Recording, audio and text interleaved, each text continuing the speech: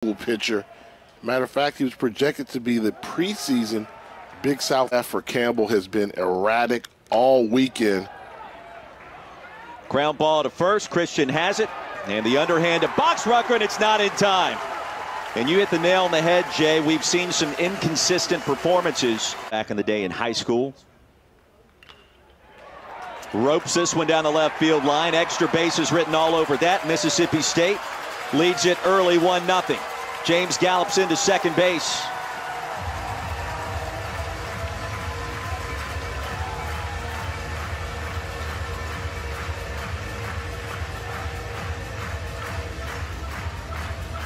Twelfth double of the season for Cameron James. And they made it look easy. Rowdy Jordan gets on base, and then either Allen moves him over, and James brings him in. That's Mississippi State Bulldog baseball. And one thing we've noticed, any ball hit to left field is a double. Mississippi State program flushed those two 10-run rule setbacks. Ball gets away. It's 2-0 State. James touches home plate. You mentioned it when James was in the batter's box. He's one of the guys that sets the table with stolen bases for Mississippi State, and he steals third. Errant throw down. Look at the jump that he gets. Run and start. Makes it in there easily and puts another run on the scoreboard. And Hancock walks on 4 straight. Grounded left side. Could be 2 over to second and to first in time for the double play. De La Cruz doing a nice job at the hot corner. 3 straight balls from Fristow make it 4. Bryce Arnold, the leadoff man aboard for Campbell. They give Neto an easy fastball. 2 aboard now for Campbell. Arnold at second, Neto at first. And popped up to deep right. Harris going back. He's at the track. And it's gone. Spencer Packard with a moonshot. Campbell grabs a first inning lead. 11th of the season for 25 in white as he touches them all, and a resounding shot for the team from the Big South. We said it wouldn't be pretty. They needed the bats to give him a chance down here in Starkville, and a great job of hitting by Packard, the senior from Arizona. Gets under one. He doesn't know if he's got enough, but you see the swing, a little bit of an uppercut, launches it out of the stadium for the home run, putting the Camels with an early day. Leading Mississippi State in the bottom of the first inning as Wolf was beamed. We thought they would be 2 games and out as poorly as they looked in that opening era. You miss with the location. Struck him out. First strikeout for Mississippi State pitching, and a big second out in the bottom of the first. Who's out in the left field lofts. Called strike 3. Harris can't believe it. Back-to-back strikeouts for Houston Harding, but the damage is done. You want to keep him clean so you can minimize the damage that he can do. Speaking of, 2-out hit to right field for Tanner Allen.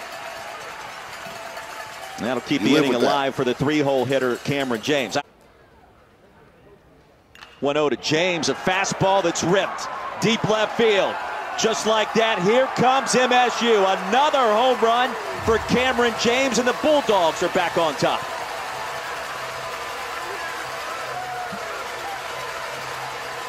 The Cowbells come to life in Starkville.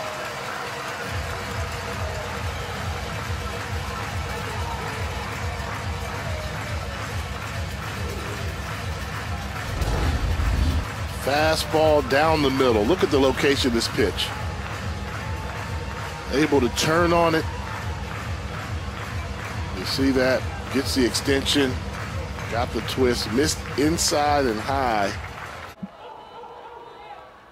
3-1 to Hancock, low and away. Inning continues. It's to play their style of baseball. Lace into left field, that'll fall. Inning continues. First hit for Tanner today. Fly ball, line drive, left field. And the ballpark will just barely hold it as Packard tracks it down. How much fun is it to hear the roars back? A flare to left, and another hit, the first for Cumbus today, and the third of the Starkville Regional. Leadoff man reaches for Mississippi State. Big pitch, box Rucker, misses low.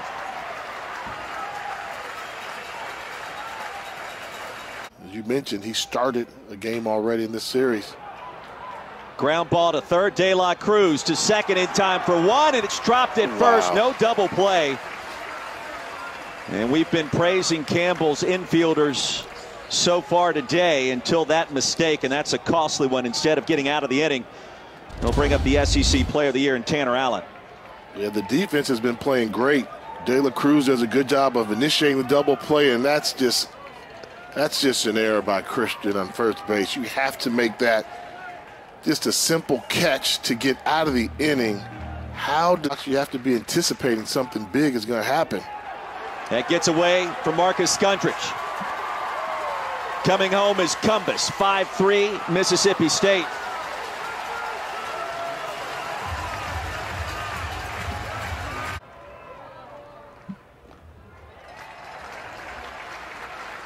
Chassis walks Allen.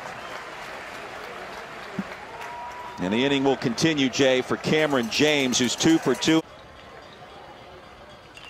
Payoff coming. To the hot corner. De La Cruz flips and fires in time. And Chassis escapes further damage. A payoff once again from Harrington to Tanner. Swung on and hit to right field. Just like that, it's gone. A home run for Logan Tanner, and the hard-hitting catcher makes it a 6-3 score.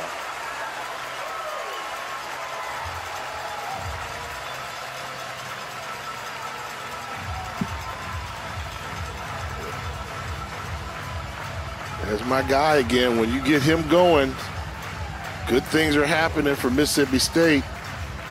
Swayze Field comes to mind as well, but in Oxford. Flare that'll be caught by Colin Wolfe. Had that one played perfectly behind the bag at second. The center field penthouse. I want to go to the penthouse. Jordan will probably be there one day. Rifles a shot to deep right and slides in safely at second base, and that is Rowdy Jordan in a nutshell. Making things happen on the base paths each and every at bat. You had to be careful with Cameron James at the same time. He's got a couple of extra base hits already today, including that 2-run blast in the third.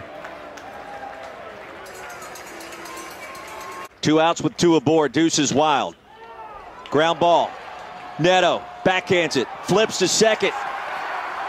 And he drug his second baseman off the bag. Colin Wolfe had it for his second. And we'll see if they take a look at this. It was a close play. Neto did all he could to stop it from getting into the outfield. And that'll prevent a run for the time being. And let's see.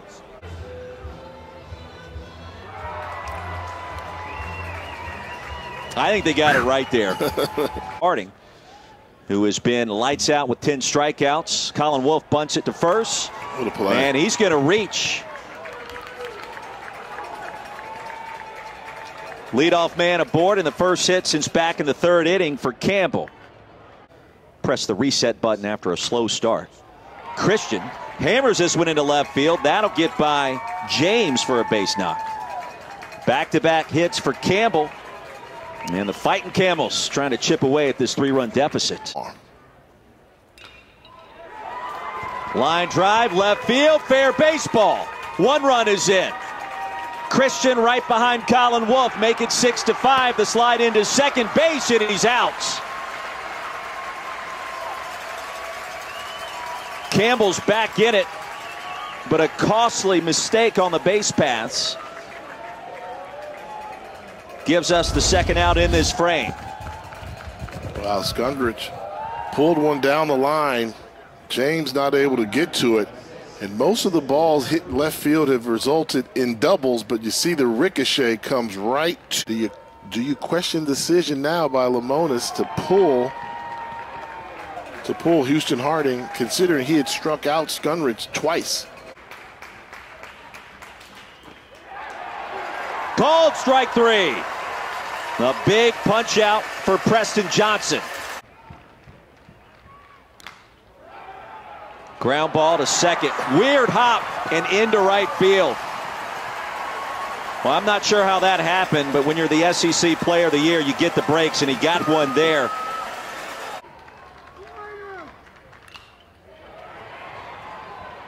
Flair to second. Wolf's up with it. We've got a one-run game headed to the bottom of the ninth inning. 6-5 Mississippi State.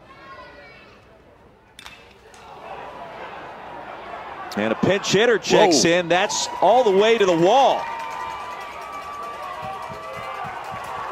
And a leadoff double for Campbell. Lawson Harrell is real. Ground ball to short. Forsythe. Mississippi State survives. 6-5 the final score, and the Bulldogs will welcome Notre Dame to Starkville next weekend.